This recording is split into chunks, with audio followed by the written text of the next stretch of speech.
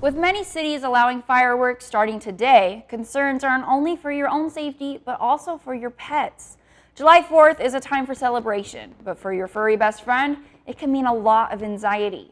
Firework noises are famous for scaring animals off during this time of year, but Dr. John Thomas at Logan Animal Hospital says there are some ways you can prepare ahead of time to keep them safe. If they're just gone for a couple hours, it may not be a big deal. If they've been gone for a couple days, you may want to bring them to the vet. Check for scratches and stuff. Sometimes if they did get hit by a car, they may not have it may not be real obvious outward, but if you see some scratches or something where it looks like they did, it's maybe a good idea to take them in and have them looked at. Dr. Thomas says even if you think your dog is friendly and not scared, it's better to be safe than sorry. Keep them indoors, away from activities. A quiet room with the TV on for distraction might help the animals stay calm inside.